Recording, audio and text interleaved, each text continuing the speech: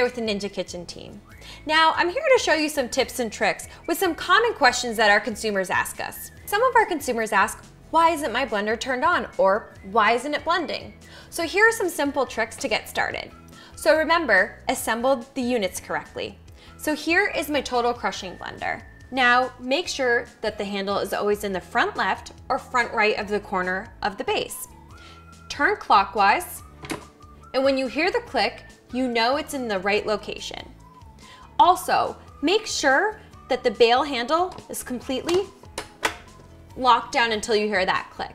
Now, make sure that you always turn the power button on. And a simple tip that sometimes we forget is plug the blender in. On the Auto-iQ compact system, the blend and prep bowl must be assembled correctly, otherwise you'll notice a blinking light. So remember, the handle must be in the front left or front right of the corner of the base in order to be assembled correctly. So turn clockwise and you'll know it's into place. And remember, always push the handle down until you hear that click. And then you're fully assembled.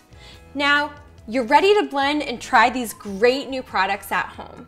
But don't forget, if you need more product tips or tricks, visit ninjakitchen.com and we're here to help.